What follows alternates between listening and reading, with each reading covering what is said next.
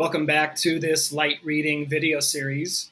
Terry Sweeney here, contributing editor with Light Reading, and I'm joined now by Vikas Bhutani of Cisco. Vikas, thanks so much for joining us today. Hey, Terry, it's great to be here and with your audience. So we're talking about the Internet of Things edge, the IoT edge. Let's start with some definitions. Do you see this as a specific place in the network? Is it more of a virtual space? Help us with some definitions about the IoT edge. Absolutely.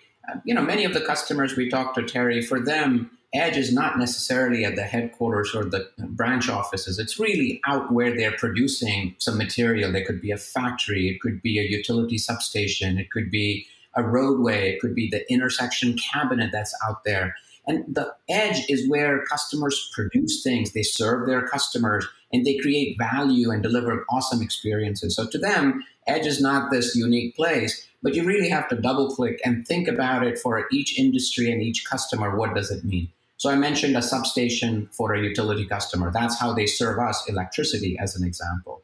You might think about it as manufacturing. You think about robots and machines, but it's not just about one robot. It's about how you orchestrate these robots and create value and produce goods or devices in a given factory.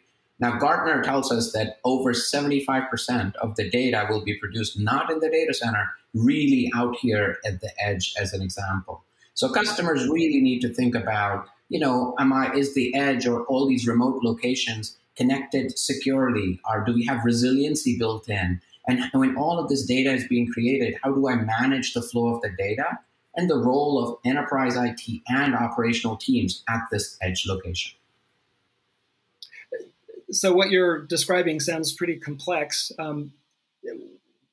Why is the IoT edge as complex as it is? So first, as I gave you examples of these industries, so think about utilities or roadways or manufacturing. Each of these industries have specific use cases and needs that are unique to that industry. And what that really means is that customers have over time built up bespoke implementations for each of these use cases and created this complexity where, security might not have been designed in, and they've been using the same technology for the last 7, 10 years. So over time, a bit of the complexity has built in, and with the changes in the workforce, how do you make sure that you're able to service the needs of these locations in an integrated way? How should enterprises then be thinking about opportunities around edge digitization? Yeah, I think what you really need, what our customers really are starting to pivot from is they can't have these bespoke architectures. They really need an architectural approach all the way from the campus or the headquarters, all the way out to the edge of their network.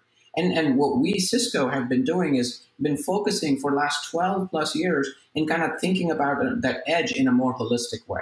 So this week, we're announcing our Unite the Edge effort, where we are releasing 4 brand new product families built with a consistent architecture approach, where we are enabling IT and operational teams to work together. And in this portfolio, we're really thinking about one architecture, one software code base, a common set of tools and capabilities, whether you're an IT person using DNA Center in a campus or a headquarters, or you're thinking about SASE and SD-WAN as an enterprise person, but also serving the needs of the operational teams all the way out at the edge. And as we know, Terry, there's a lot of change in the industry, 5G, Wi-Fi 6, sensor technologies, and customers really need flexibility in what they can really do at this edge and make sure that they're preparing not just for tomorrow, but 5 years from now, 7 years from now. So because there's a lot more to come in the edge in our customer environments. Still, with that in mind, Cisco is still serving mission-critical industries like utilities, transportation, manufacturing. Uptime is critical in all these areas. Talk about how Cisco is helping customers capitalize on opportunity at the edge while also maintaining their operational needs.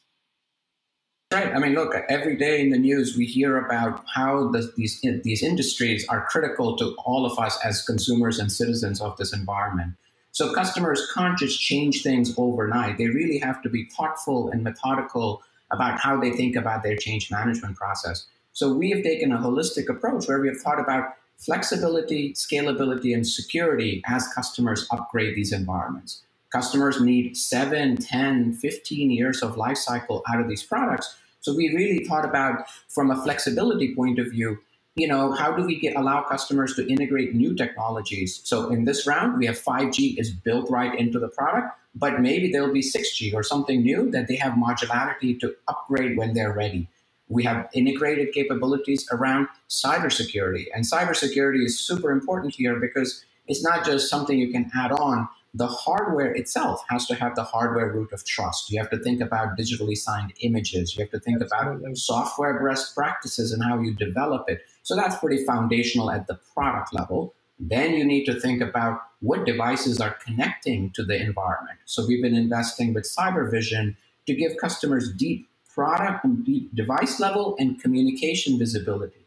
And this week, we're also announcing a new capability around secure equipment access. So as we know, with pandemic, technicians and engineers haven't been able to visit these remote sites. Now we're giving our customers the opportunity to maintain and manage the PLCs and the RTUs and all of the machines that are connected to it with a secure, robust implementation around cybersecurity as we go forward.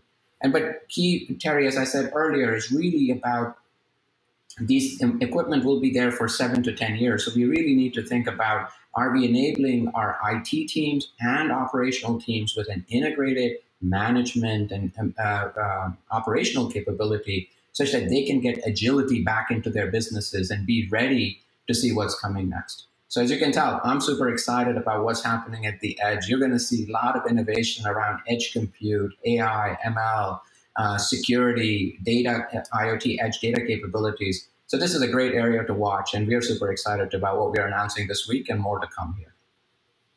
All right. Well, some great perspectives on the Internet of Things. Vikas, thanks so much for joining us today. Thanks, Terry, for having me. We've been talking with Vikas Bhutani of Cisco. This has been Terry Sweeney for Light Reading. Thanks for joining us. See you next time.